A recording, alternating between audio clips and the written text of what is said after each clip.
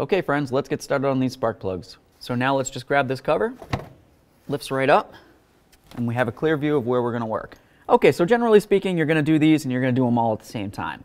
For visual purposes, this one's the easiest to see with the camera, so that's what I'm going to start with. Obviously I'm going to do them all, but this is the one I'm going to show you. Grab this, give it a little squeeze, and draw it up and off the coil. Take a peek, this looks great. Remove your mounting bolts.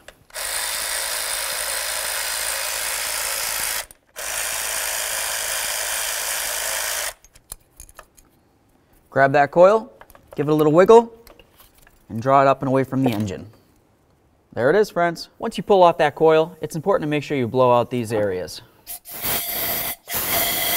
Last thing you want is any crud getting inside your engine. Under each coil, you're going to see 2 spark plug holes. That means there's 2 spark plugs under each coil.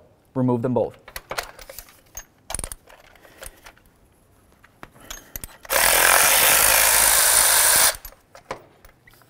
There it is, friends. So when it comes time to checking and or replacing your spark plugs, you want to make sure you have the right gap. It's important to look and see if you can find something that says spark plugs with a number and then the gap.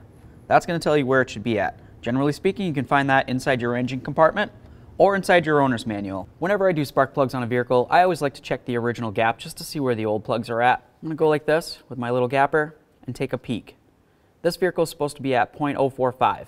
As you can tell, it's well over that. This spark plug needs to be replaced. When you're installing a new spark plug, it's also extremely important to check that gap, just in case in shipping this got bonked and gets knocked down completely, or if it's bent up too far. Just grab your gapper, put it in there, make sure you're at the correct specs. If you're not, you can adjust it. This looks great. Let's get ready for an install. Grab your spark plug, put it right on your spark plug socket, slide it in there. Let's bottom this out.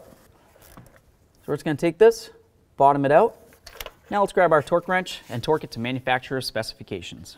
The maximum for this is 13 foot-pounds, so we don't want to go any higher than that. I'm going to set my torque wrench to 12.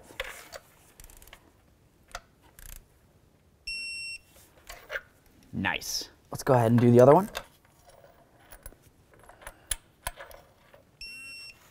Time to install the coil. As you can tell, they come pre-greased. That's great. Slide it right in here. Push it down until it bottoms out. Go ahead and start those bolts in.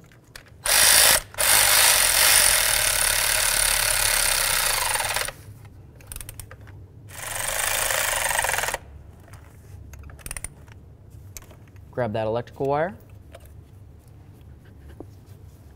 Click it on there and give it a tug. Let's do the same to all the rest.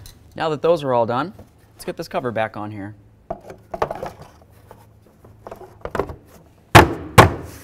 Now that we have those in there, let's go ahead and start up the vehicle.